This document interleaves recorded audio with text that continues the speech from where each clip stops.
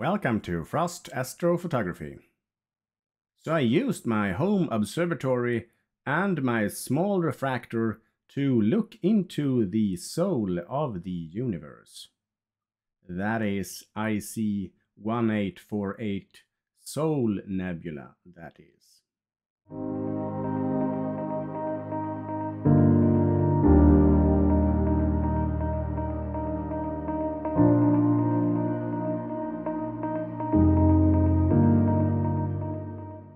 So, the Soul Nebula IC 1848 or Westerhout 5 is an emission nebula in the constellation Cassiopeia.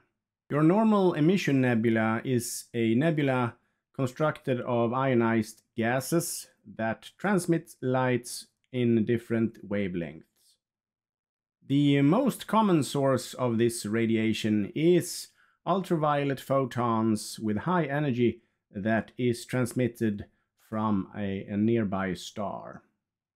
Two very common types of emission nebulas are hydrogen regions, that is a region where you have star formation, and massive young stars are sources of the ionized photons.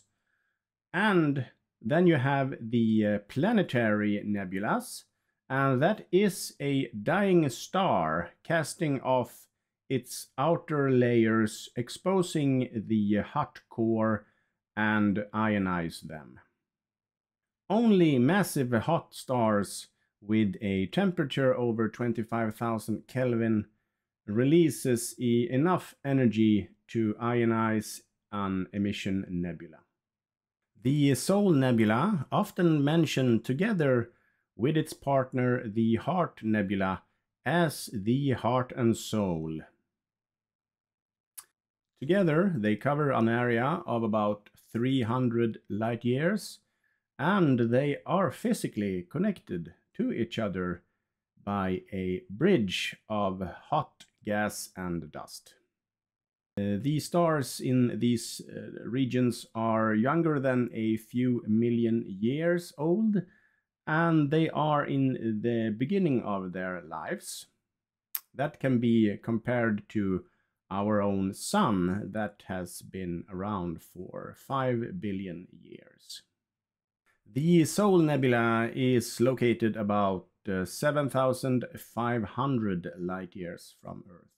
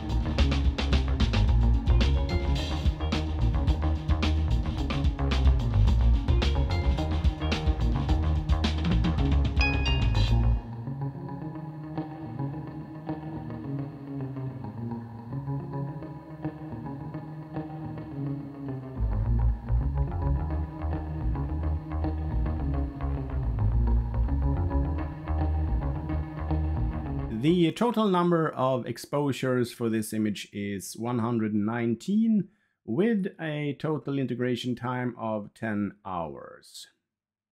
Those light frames consist of 23 sulfur-2 light frames, 43 hydrogen alpha light frames, and 53 oxygen-3 light frames, all of 300 seconds or 5 minutes exposures. Let's jump into PixInsight to look at some processing steps like I normally do. I actually captured this data earlier during spring of 2023, and I've been saving the data for this video. So I actually captured the data during, I think it was 4 or 5 different nights, and I combined all of the calibrated light frames together and integrated them into 3 master light frames, one for H alpha here, one for the O3 here, and one for the S2 here.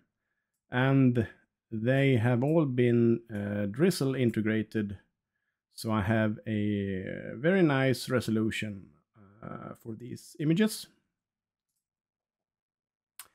I chose a rather unusual composition, I think. It is standing right now and not lying down. I can't really fit the whole of the Soul Nebula inside one frame. I should have done a mosaic. That might be something to do later on. We have a pretty interesting area here where we have a starbirth, and I will focus on that later on during processing. For those of you watching my videos, you can see that I've been using the exact same workflow for the linear phase when it comes to SHO images anyway. And that is the dynamic crop, the dynamic background distraction, the blur exterminator, and the noise exterminator. So I've run through that for these 3 frames, and they are now ready to be moved over to the non-linear phase of the processing. It's worth to mention here that on my wish list I have better filters. I would love to have some chroma 3nm filters for my telescope and camera, because you can see here, if you compare the stars here on the H alpha to the stars here on the O3, and this is even with the blur exterminator, you can see that we have some big stars and some halos around the more powerful stars here that I really don't like that much. We also have some of that on the sulfur-2 light frame here, but not as big as the ones on the O3.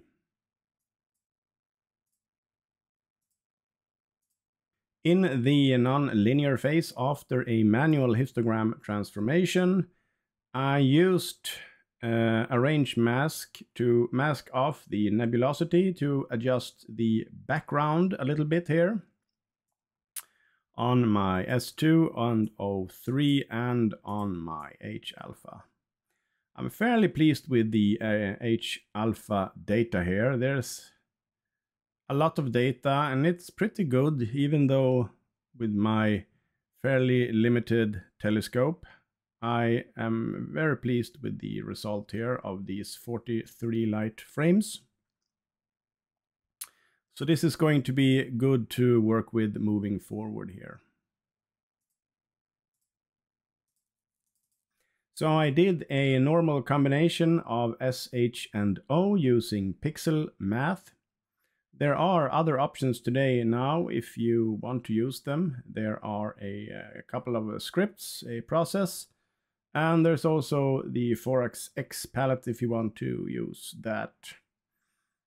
I really didn't like the starting point of the 4XX palette on this one, so I went with the normal SHO.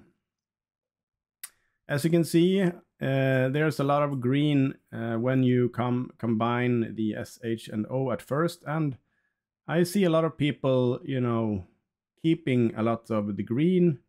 I usually remove about 80% of the green here, invert it, and then remove 100% of green to remove the magenta. But I guess that is matter of personal taste. So if I remove with the SCNR the green and magenta, you end up with something like this to start off with. I then usually make a couple of color masks that can manipulate the orange, red and the blue to make it more vibrant and pop out a bit. You can see there that there's a big difference between the two here. I then run through a couple of sharpening processes. You might not see it here, but if you zoom in, there is a difference here in how sharp the object is.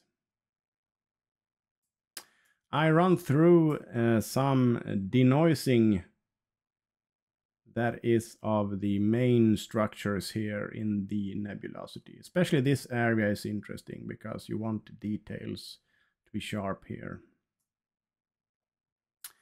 And I opted to go for something that is called dark structure enhance on this one, just to make the darker structures pop out a bit more. So that is a, I think it is a script. No, yes, it is a script, not a process. You can find it under dark structure enhance under utilities. And I used the default settings to run through the image here. When that was complete, I made some final adjustments on the colors again, and I also made some curve adjustments to get some more brightness in the image here. I also made the blue a bit more bluer in this version here. So let me just remove everyone but the first here. So this on the right here is the first integration of SHO, not manipulated, and on the left here I will run through all of my nonlinear processing steps to end up with the Soul Nebula like it is here. So when it comes to stars, there are a couple of options. You can use 4XX stars, you can use stars from one of the frames, for example H alpha stars, or you can use SHO stars like I've done here. So this is the original SHO stars when integrated, and I've run through SCNR as I've done for the nebulosity. So that removes the magenta in the image here. And then I have reduced these stars a little bit. If we compare the two here, you can see that the stars are a bit reduced in the right image here compared to the left. And I really like that because I don't want these stars to overwhelm the object that you want to portray. And what I ended up with was an SHO image with SHO stars, and that is 10 hours of the Soul Nebula. So what I ended up with here is 10 hours of the Soul Nebula SHO with SHO stars. And I really like the star birth area here. It would be nice to capture the whole Soul Nebula in a mosaic. I will get that on my list for sure, to be able to portray the complete Soul Nebula and maybe the region of the Heart and Soul Nebula together. And who knows, we might even get a glimpse of that gas and dust bridge that is supposed to connect the two together. So for now, enjoy the final image.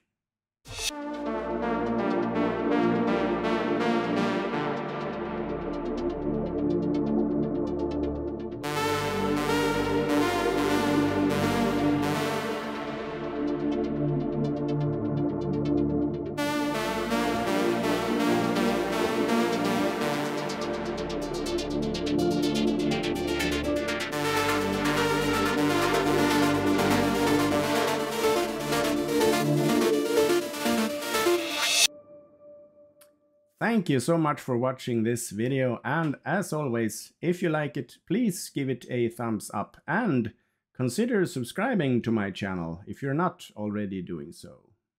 If you want to support me and the work with these videos, there is an option listed in the video description that you can use.